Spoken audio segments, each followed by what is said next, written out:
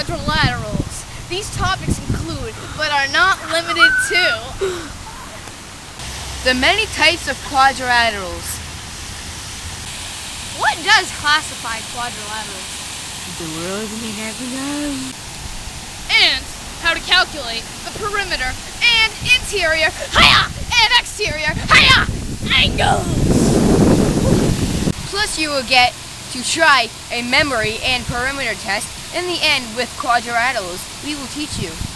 And in the end, we have a special feature-length short film in which the quest for feet, the golden ratio, and the quad squad fight off the evil polygon. We hope you enjoy!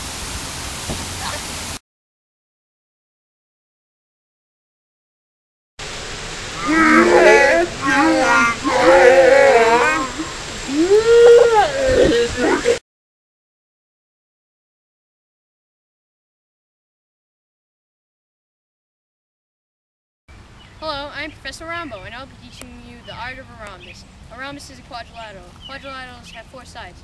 I think they're also close figures. This is a rhombus. That's not a rhombus!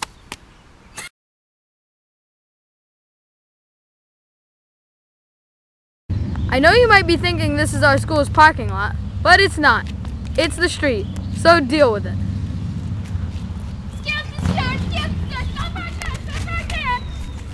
I need to ask you a very important question. What is a rhombus? I can't take the pressure. Is it like a pizza with like cheese and sauce? It could be. But tell me, sir, is it smooth? I want a smoothie. Yeah!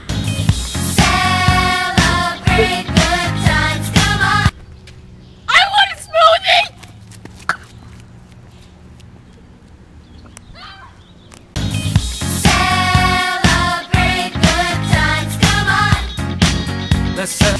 Hello, I am Professor Parallel from before. If you don't know what a parallelogram is, I'm here to tell you now. And if you still don't get it, then you're just plain right stupid.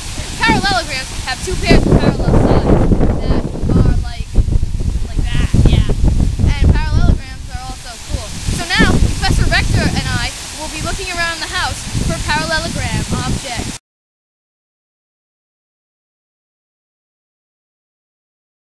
Hello, I am Professor Rector from before. As you know, I had a little encounter with a snake, so that is why I have no left eye. I am here to discuss the topic of rectangles. Rectangles are just like parallelograms. Just like you.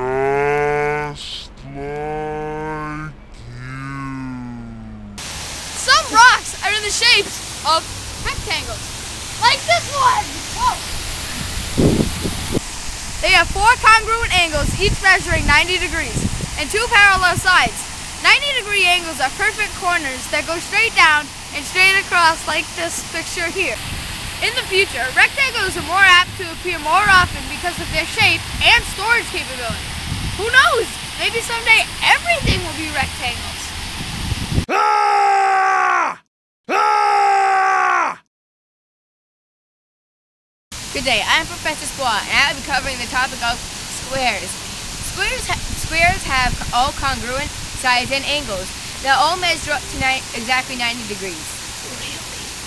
Now it's time for the cooking show!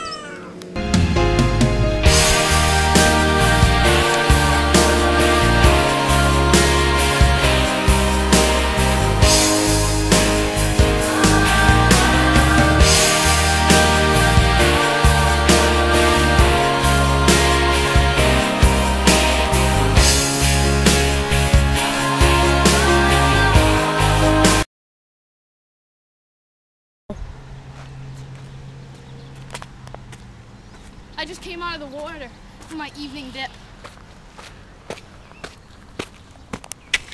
Oh, okay. I'm the coolest of the professors, but sadly I'm the most clumsiest, so you know. I'm here to discuss the topic of the trapezoid. Trapezoids have 1 pair of parallel sides, and they look kind of like the Pizza Hut logo. Pretty cool, I think. And in order to calculate the area of the trapezoid, you have to add the top of the base, the bottom of the base, and then the height of the trapezoid. Multiply that by the 2 added together, That's how you get the area. And in order to calculate perimeter, you know, you have to add up all the sides of the quadrilateral as the same you would do with any other shape, no matter how big it might be. So, thank you for listening, and that was my report on trapezoids. I hope you enjoyed. Hello, Professor Trappa here again. I just wanted to show you an example of what a trapezoid really looks like, so... We're all in this together. Whoa, I hope you go jump in a lake or something, I know, right? Wow, I guess you really did jump in a lake. Okay. Well, anyway, I just wanted to show you an example of a trapezoid. So, here it is.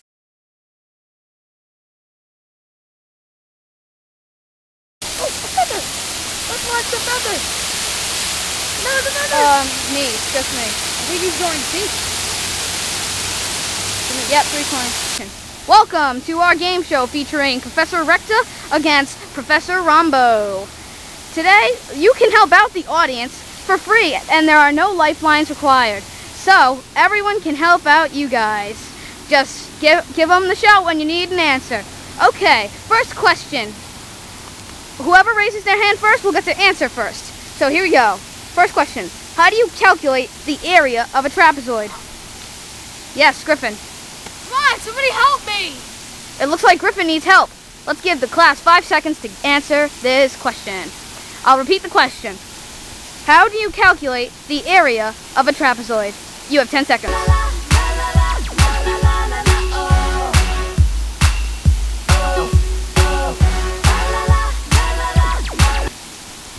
Okay. Good job. Thanks for helping Griffin. Yes! Okay. Too bad, Professor Rumbo. Next question. Okay, next question. Is a trapezoid a quadrilateral, polygon, or a type of triangle? And explain why it is the one you chose. Yes, Professor Rombo. Of course, because it has 4 sides. Right. Very good. Now you guys are tied up. Now for the last question. It's a real stumper. Okay. I can get it. I'm sure you can. Here we go. Very good. Okay, now our final question. If a car is traveling 4.093 miles per hour on a Friday at 7:30 for 23 miles, stops for an hour, then drives 87 more miles, blows out and explodes at McDonald's after going back 45.5 miles, what time is it approximately? You have 20 seconds.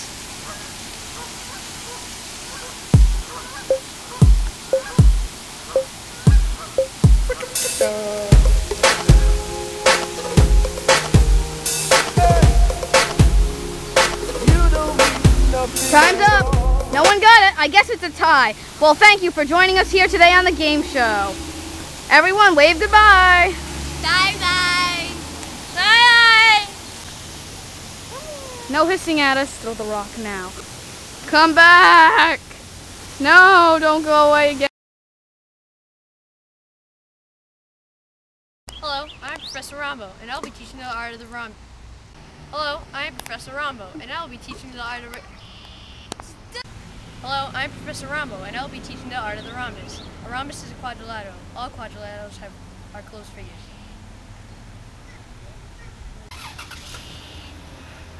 What? No? Alright. Yes. Alright, just keep, let it go, let it go. Okay. No, be like that. Tell me when it's going. Put it like this. All right. Action. I'll be quiet. The polygons and their leader, Polly Austin. Dun dun dun. And in the end, we have a special feature-length short film in which the goal And he's down. Hippie attack.